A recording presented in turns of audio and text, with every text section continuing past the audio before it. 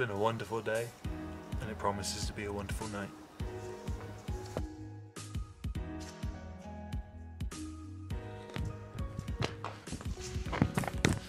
How's it going, everybody? It's Rosie here for AstroFarsography. Today is Valentine's Day. As a single man, today's another day. But what it is has been a beautiful day today. Absolutely wonderful. Barely any clouds, sun's been shining. It's actually been relatively warm. But I've been excited all day because the forecast is crystal clear. We have a bit of a moon, like just after the first quarter moon going, and that's going to be up most of the night, but I'm shooting in narrowband, so hopefully we're getting around that. This episode not brought to you by Polemaster. Hashtag no sponsor.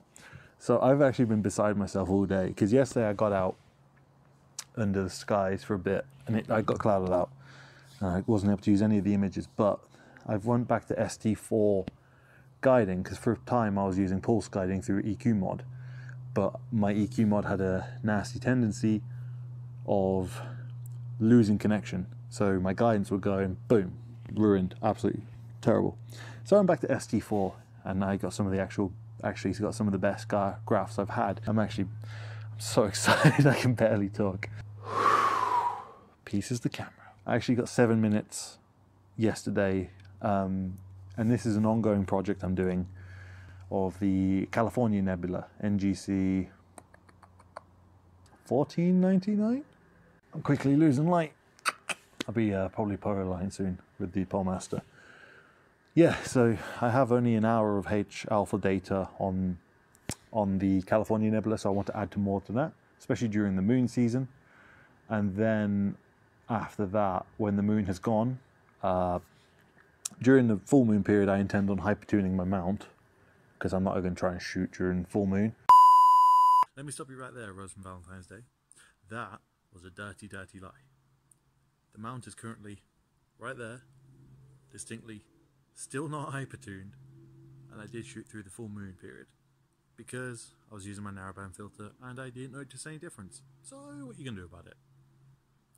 Back to future Rose, or past Rose. Yeah, after that I want to go to RGB and probably get something, maybe 5-6 hours of H alpha, 5-6 hours of RGB, and then actually see if I can get a good picture of it. Today is the California Nebula in H alpha. I'm so excited.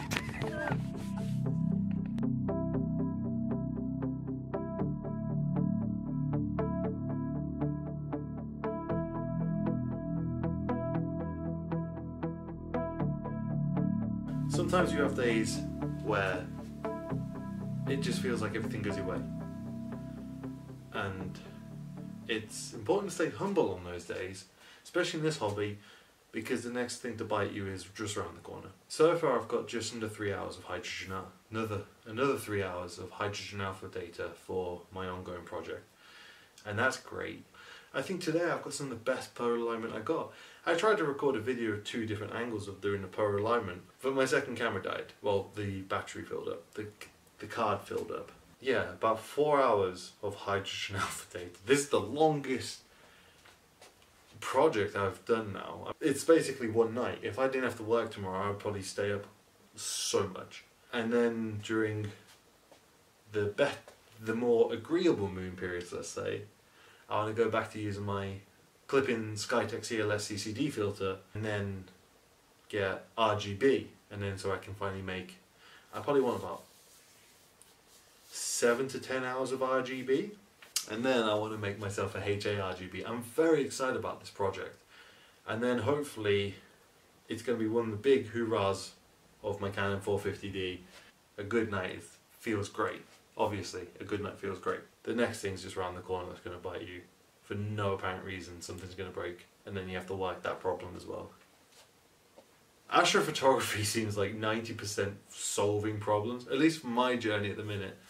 Is like 90% solving issues, 80% solving issues, 10% struggling to frame the target with a HA filter on and using your guide camera to frame, and then the actual 10% of imaging.